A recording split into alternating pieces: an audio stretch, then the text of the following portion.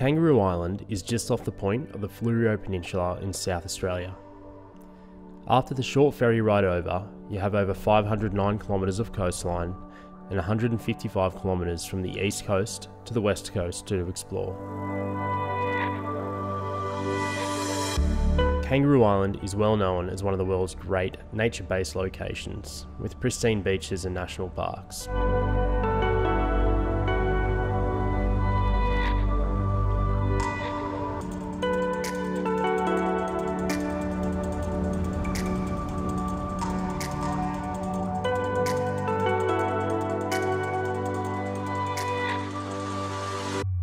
You can take a slower pace here, you never feel the need to rush.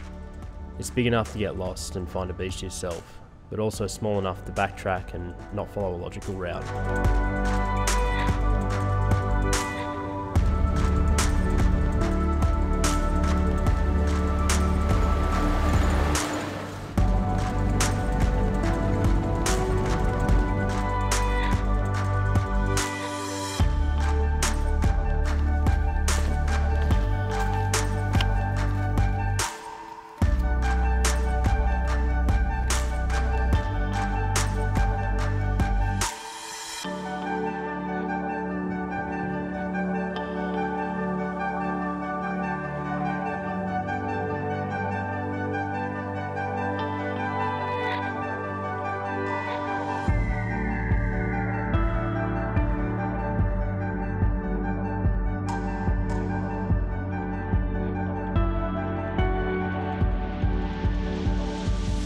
It's not a destination for someone looking for challenging forward driving, but rather an incredible place for touring. The island was badly affected by fires in 2019 and 2020 and has been recovering since. There are some amazing local businesses on the island, which we're going to go to first.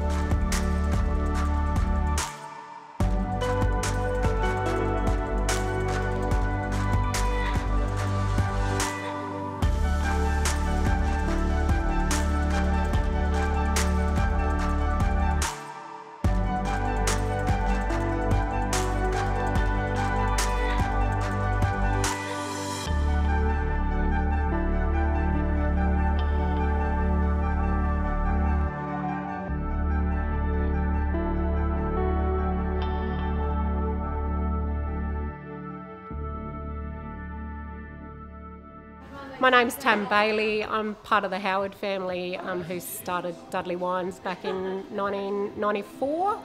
We made our first wine in 1997, and it's a family-run business, so myself and my sister manage the cellar door with a lot of help from some great staff. My brother is the winemaker, and yeah, he works out in the vines as well with my dad. Kangaroo Island is a very new wine region of Australia. It's a very big wine region, so the island spans 150 kilometres roughly from one end to the other, and there's a lot of variation between each end of the island and everything in between. Kangaroo Island is also a very different wine region because it's surrounded by water, so we have very slow ripening periods, which is really good for the flavour in the wines. And our soils vary from each end of the island as well. So we have limestone where we are at Porky Flat, where our main vineyard is, and the vines absolutely love the limestone soils there. We have 14 wines in our portfolio. They all vary a lot. We make wines for a lot of different tastes. They're mainly Australian style wines. The fires that happened on Kangaroo Island started December 19 through to January 20. Really affected the whole island. Mainly for us it was tourism, not so much smoke damage or actual damage, as the fires were a long way from where our vineyards are, but tourism pretty much stopped overnight when the fires started, and that's in a time that is usually our busiest time of the year. We bounced back pretty quickly when they started the Book Them Out campaign, which helped a great deal, and then unfortunately COVID hit and we were shut again. So yeah, it was a tough year last year, and we've had an amazing summer this year, so pretty keen to keep that going throughout 2021. If you're visiting Kangaroo Island, we'd love to see you at Dudley Wines. We've got an awesome view to come and see. We've got plenty for the kids to do, plenty of wine to taste. We've got pizzas and platters as well, so we'd love to see you when you're over. Come see us.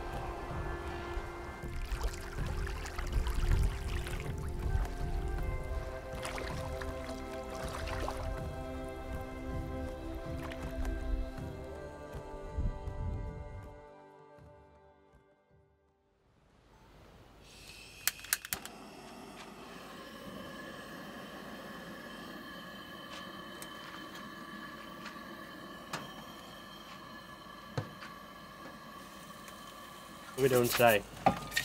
So today we are going to go for a bit of a drive. We're going to go check out Kingscote, largest town on the island.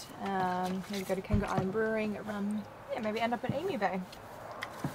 Nice. So what, hopefully the sun comes out soon. Yeah. We do not prepare for cold weather. We've just got all the swimmers packed, all the board shorts, no jeans, no long pants, only jumper. It's almost going to not bring this. Yeah. It's February. We want to see those beautiful clear blue waters in the sunshine. We will. Tomorrow. Yeah, tomorrow. I've been trying to film this little family of blue wrens here all morning and just haven't been able to get them.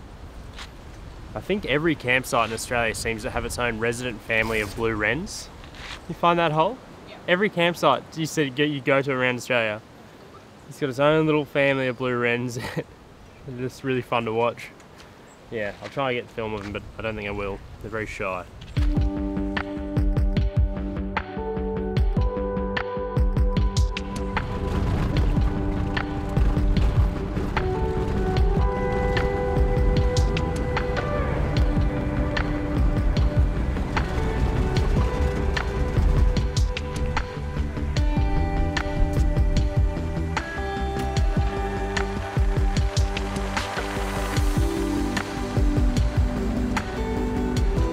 Where are we, Hol?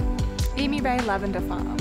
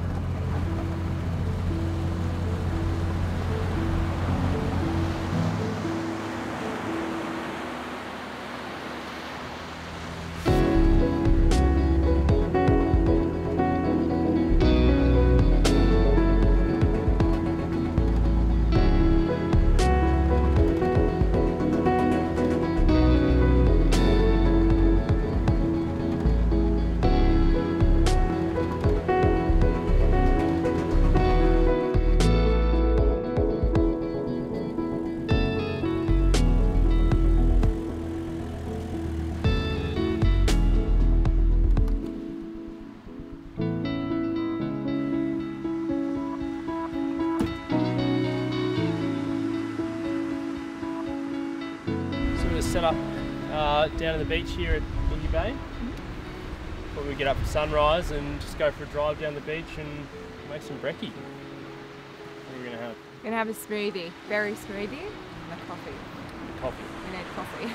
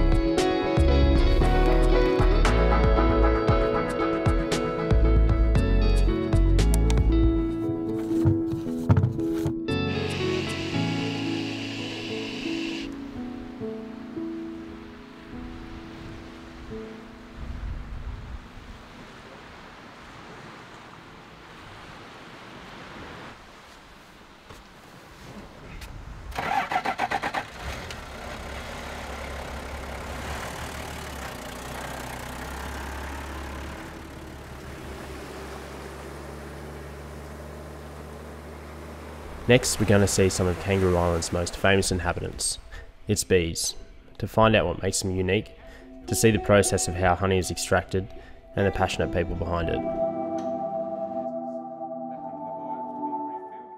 This industry was seriously affected by the fires, so going to experiences like this are really going to help these businesses get through a tough couple of years. Okay, so my name's Sean Hinvies. I am the business owner of Kangaroo Island Living Honey. My wife and myself, Anthea, we run our business. We produce certified raw organic honey, and we supply about 40 to 50 stores in South Australia. So we have a website, an online shop.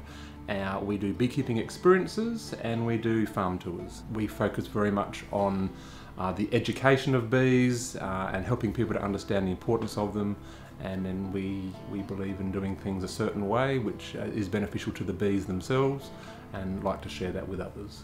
Our bees and honey are probably not unique to other beekeepers here on Kangaroo Island. We all have the Ligurian honeybee, imported to the island in the early 1880s. And so the island is a bee sanctuary, so we all over here on the island have the Ligurian bee, and it has been tested and been found to be the most pure strain of Ligurian bee in the world. Our honey on the island is unique. We have an abundance of flora that is unique to the island, and so the nectar and honey that comes from those plants can't be matched anywhere else really. The flavours are amazing, and the only way to find out is to have a taste and to test that and try it yourself. But most people that try Kangaroo Island honey generally don't want to go back. So our flavours of honey, they can vary a little bit, mainly due to in springtime we have an abundance of flora. We don't actually have rabbits on the island, so anything that is growing on the ground, all the little native orchids, all the little ground covers, they're not producing, or they're also producing a nectar, which also gets chucked into the pot of the multiflora honey that we have. The individual plant species that we have, they may not be unique to the island, but because of the abundance of them and the amount of pristine environment that we live in, the flavours can be quite dramatically different from time to time. The fires that we had on the island most definitely did affect tourism. A lot of people for a period of time there were scared to come to the island. They thought the whole thing had been burnt down. Yes, we've received severe impact from the fires, but we definitely are not closed. And there was a big book 'em out program, which then made everyone aware that no, we're not shut, and that made a huge difference to many businesses over here. Impact to the bees, huge impact to the bees. So the half of the island that's burnt down, that consists of around about 70% of the productive honey flows that we had on the island. There was about 1,000 to 1,200 hives, kept hives from apiarists actually burnt in the fires. There's still around about 2,500 to 3,000 hives on the island. They're now being positioned in areas that's the last 30% of productive sites, so therefore any honey that is coming off, there's not enough to go around. So yeah, we're struggling. Honey from KI is going to be in short supply for quite a few years yet. For the regrowth on the island, we've been told that it may take between 2 and 4 years before that gets to its flowering stage. So they put all their energy into regrowth, flowers come later on down the track. So we're going to be on a bit of a rocky road for at least a couple of years yet. So we encourage you to come to Kangaroo Island. It's a beautiful place. Yeah, we have been burnt, but the regrowth is absolutely amazing. As you go out and drive around and see that, you'll see how everything's regenerating. The island itself is still fully operational, and even all in the burnt areas, most of the businesses are still up and running without any problem at all. We encourage you to come over, see us, help the businesses keep functioning and running until we get full, till all the trees regrow and become as beautiful as they were previously. Come and see Kangaroo Island Living Honey. We'll treat you to seeing what the bees are like, seeing how calm they are. We'll educate you about how important the bees are. We've got some beautiful products for sale. Yeah, come along and just see what we do.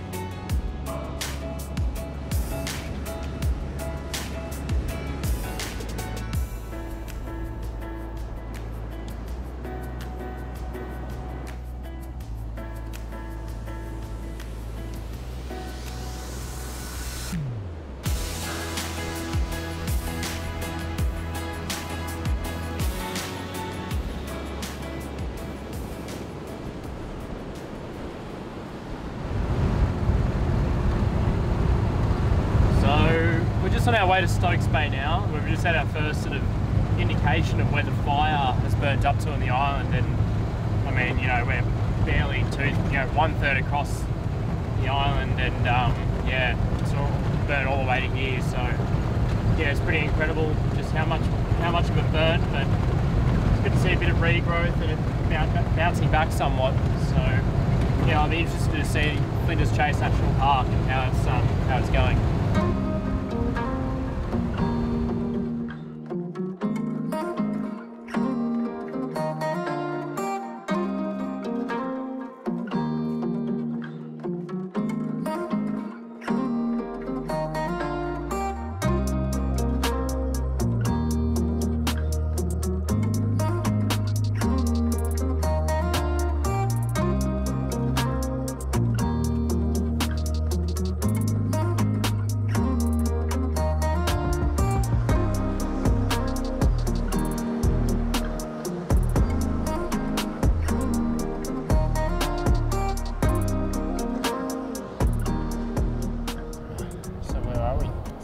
Stokes Bay Beach. Very nice, very nice.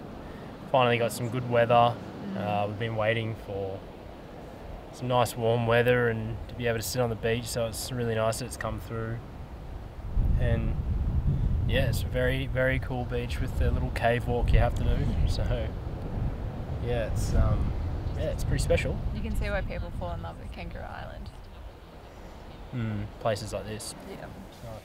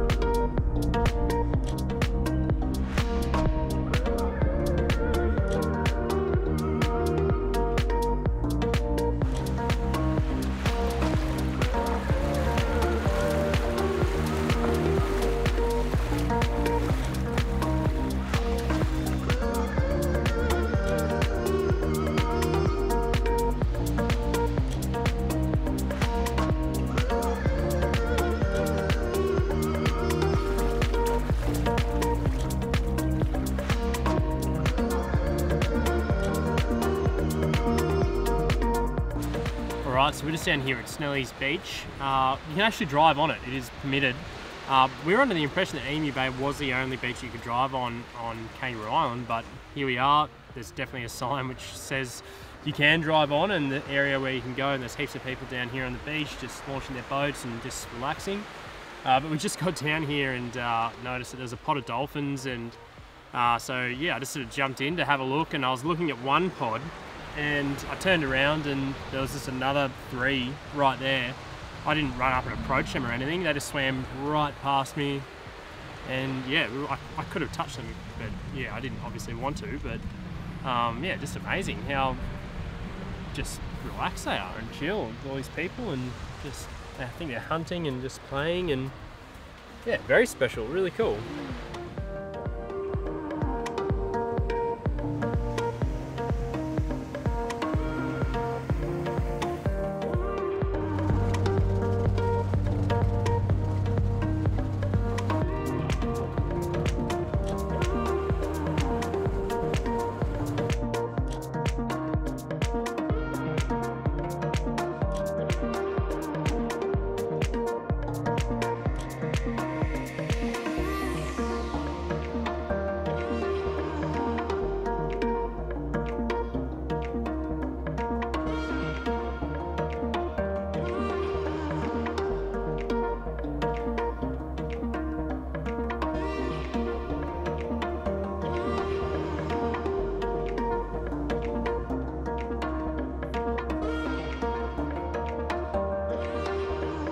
So we are in Flinders Chase National Park and we've come down to Admiral's Arch, which is spectacular. And down here there's also fur seal colonies, so there's heaps of different lookouts. You can get quite close to them, so it's pretty amazing.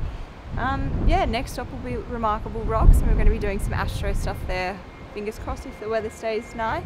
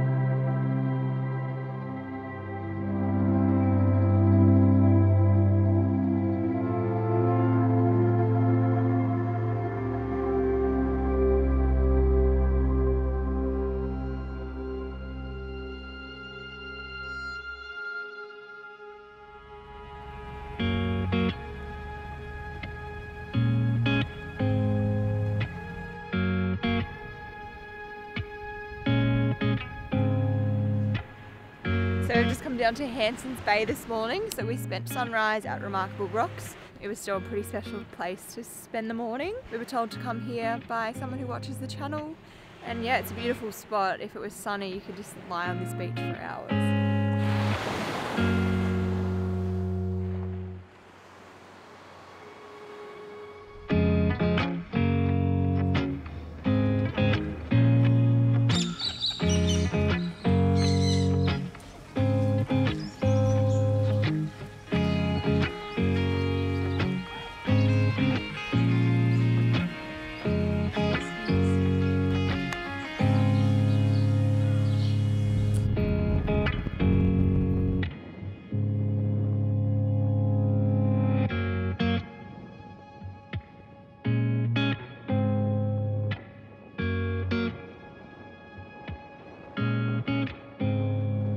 So we have just come down to American River to go to the oyster farm shop to get some local prawns to have for dinner. Alright, so we had an awesome day exploring today. We went to Little Sahara. It was really nice, just sort of having a look at the sand dunes, and we got a heap of local produce here. Going to cook up some dinner, just a few honey prawns with some coconut rice. Local KI prawns, these things are huge, can't wait to get into those. KI honey from Living Honey, and some KI garlic salt. So going to peel the prawns now and cook it up.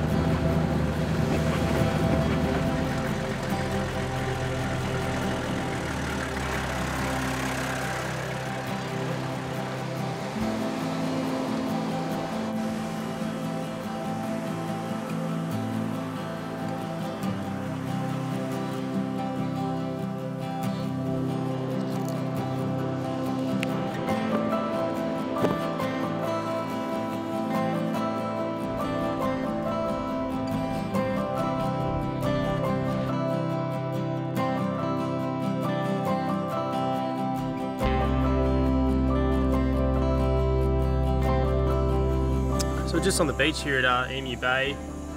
Not the best weather, but it's still nice and warm. Cooking up a bit of lunch, a few paninis. It's so nice just being able to drive on the beach and just relax. You can definitely take it a bit slower on Kangaroo Island, which is nice. You can go at your own pace and definitely find your own section of beach. Pretty much the only people for the next 500 metres, so it's pretty nice. It's good.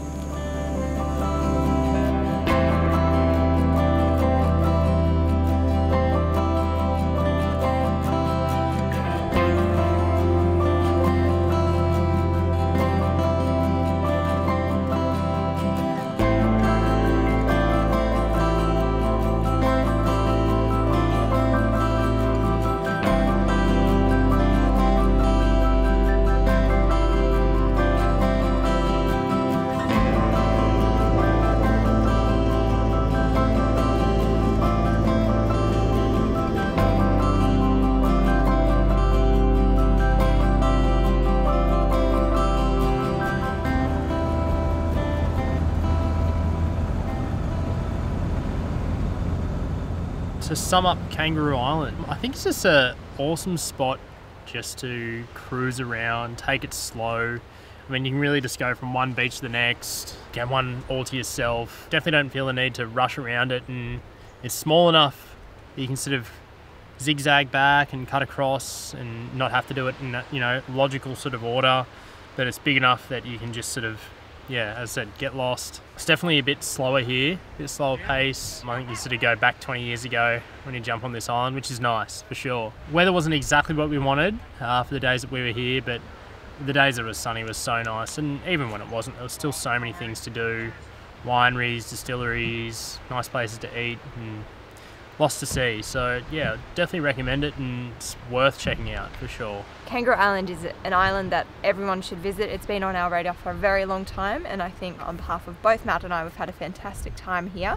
Just wanted to quickly say thank you to the team at Dudley Wines. Tam, thank you for taking the time to speak with us, and all of the staff there were very helpful and friendly. And also to Sean from Kangaroo Island Living Honey. Also wanted to thank SeaLink for getting us over here. Kangaroo Island really isn't that far away. It's a 45-minute ferry from the end of Cape Jervis to Fleurieu Peninsula.